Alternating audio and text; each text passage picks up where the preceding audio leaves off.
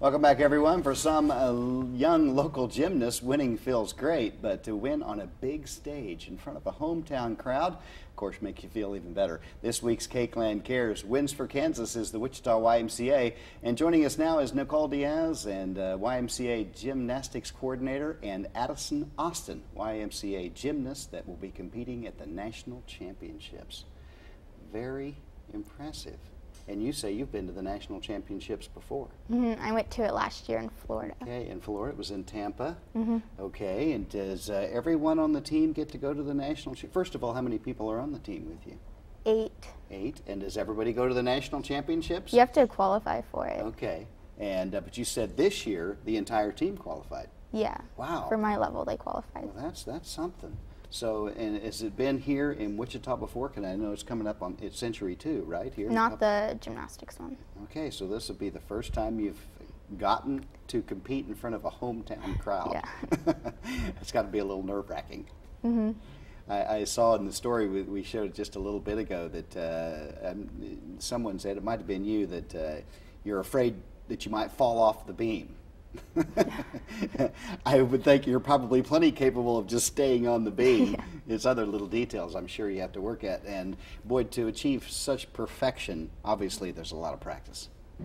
And how much practice do you say you put in? 4 days a week for 4 hours. 4 days a week for 4 hours? And that's during the school year too? Yeah. So is it this before school or after school? It's after school. After school. And you still have time for your homework. Yeah. Got to get those math grades up. So, and how are you? So you're running the team, you're the organizer, you're the coach? I'm actually one of the competitive coaches, as well as the coordinator at the Y. My director, Jennifer Orr, is also coaches team. She's just not here right now. Okay, and you must be proud of your girls, all 8 qualifying for the national championships. Yes, I'm very proud of them. I have a lot of the little ones too. As a team total, we have about 70 kids on our team. 70? And all of them qualified, so. Wow, really excited. That is something. Yes. And so, do you have to get all of them to the national championships, wherever that might be? Yes.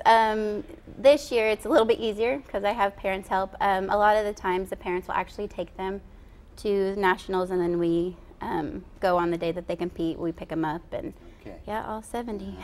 All right, so there'll be a huge crowd in town, though, in Century 2. So, because how many are all states involved? Like, how many kids total might be there? We're expecting about a little over 5,000 parents, kids, everyone over. 21 states are coming. Okay. So we're expecting a good turnout. 1,200 gymnasts are competing. Really? So yes, it's very big. Sounds like a huge deal. It is. Well, thank you very much for being here. Good luck in the competition. Thank you. So I'm sure you'll do great, and wish you luck to the rest of the team as well. So. All right, we're coming up here in just a couple of weeks, so that'll be fun. All right, tell me the exact time, the date and time once again. Century 2? It'll start Century 2 on Thursday. It starts at 8 a.m. and it'll go all the way from like 10 in the evening. They compete Thursday, Friday, Saturday is our finals. Okay, so, and the date one more time? I believe it's the 24th. 4th, yeah, okay. Well, thank you very much. Should be a good time. Appreciate it very much. All right, we'll be right back.